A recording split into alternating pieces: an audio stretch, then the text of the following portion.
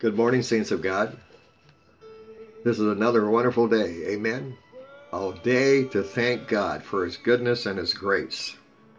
Psalms 118 verse 24 says, "This is the day the Lord has made. We will rejoice and be glad in it." And you're saying, well, how could we be glad and be rejoicing with all this sickness and with all these troubles and with all these things that are happening in this world? Well, the Word of God tells us that to call upon the name of the Lord and you will be saved. You will be delivered. You will be set free. Call upon that name, amen, because that name is a name that every knee shall bow and every tongue shall confess that Jesus Christ is Lord. At that name, demons tremble. At that name, sicknesses flee. At that name, amen, those that are oppressed are set free and loose from the prisons that they've been in Jesus' name. Now, we see here in Psalms 118 verse 25, he says, "Save now, we beseech. O Lord, send now prosperity. O Lord, we beseech you, give us success." Yes, that's what we desire in life. We desire to have success. We desire the good things. We desire prosperity. We desire help. And so, yes, that's good to pray for these things. Don't anybody ever tell you you can't pray for these things, because every man wants this. Amen? But the good thing that we know, that in this time, amen, in these rough days, so we've had good days and then we've had rough days, but in these rough days, man, we thank the Lord, as Psalms 121 verse 5 through 7 says, "The Lord is your keeper. The Lord is your shade at your right hand. The sun shall not strike you by day, nor the moon by night. The Lord shall preserve you from all evil. He shall preserve your soul." Amen. Thank you. Yes.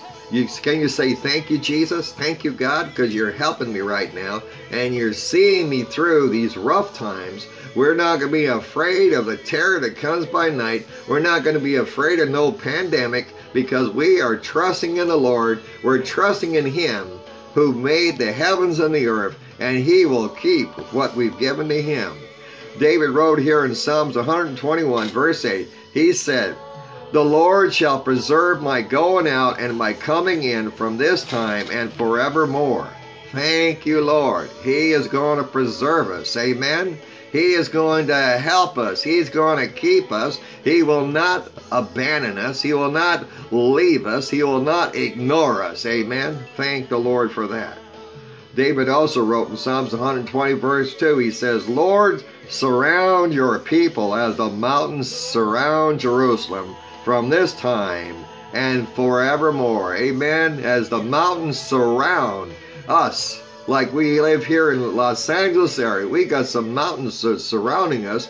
They were there before we were here, and they'll be here after we are long gone. Amen. So I want you to get a picture of that. When you look to those mountains, you'll see that they're there 24/7, 365, and been there since the beginning, since the creation of the earth. And that's God showing you that as the mountains surround Jerusalem, amen, so Lord, surround your people. I couldn't think of a better way to be, amen, than be surrounded by the Lord. Hallelujah.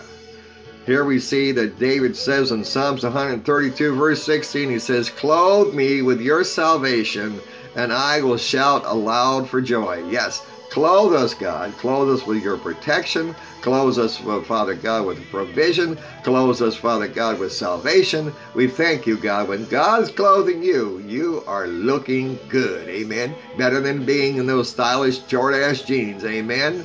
If those things are still around. But you know what? Just thank God, because when God clothes you, you're a lot better off than you were. And as we're getting ready to close out our scripture, we see here in Psalms 136, it says, "Lord, your mercy endures forever." Thank the Lord. Hallelujah. Praise the Lord, for His mercy endures forever. Amen. Call upon the name of the Lord and be saved. Romans 10:17, "Whosoever calls upon the name of the Lord shall be saved and be delivered." Trust in Him. Call upon Him, because He will protect you. He will keep you safe. There ain't no better deal out there. There ain't no better insurance out there than the assurance that God is your helper, God is your keeper, and God will keep you. Excuse me. And God will keep you well. And so just rejoice and be exceedingly glad, because He's on the throne, and He's a great God, and He's a mighty God. God bless you today, in Jesus' name.